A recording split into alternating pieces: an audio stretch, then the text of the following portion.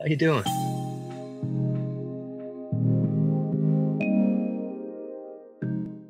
The first place, I mean, since it's the most obvious, is the pillowcase, because that's right there.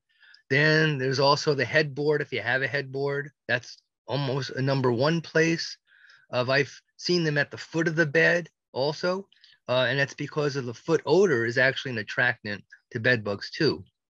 Around the seams of the mattress, if you don't have a mattress encasement on, then you can look between the mattress and the box spring to see if anyone's living in there. The frame of it, you'd have to take it's involved with labor to remove all these parts of your bed if you really want to do an extensive examination. And if you store things under your bed, the stored boxes and things are also a prime area to look for bed bugs because it's a good harborage area for bed bugs.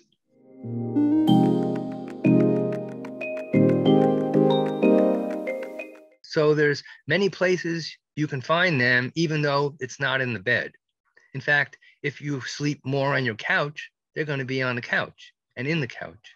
They can be in furniture that's nearby the bed, wall hangings, pictures, posters, things like that. They might be even in hinges on a door. They've been found in smoke alarms, chandeliers, on the ceiling, almost any place you can think of.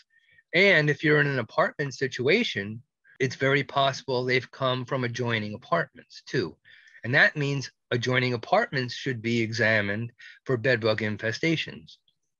And then a treatment can be undertaken not only in your apartment, because that would be sort of fighting a losing battle because they're actually coming from adjoining apartments, and they will continue to do so unless you can totally isolate your apartment from everything else.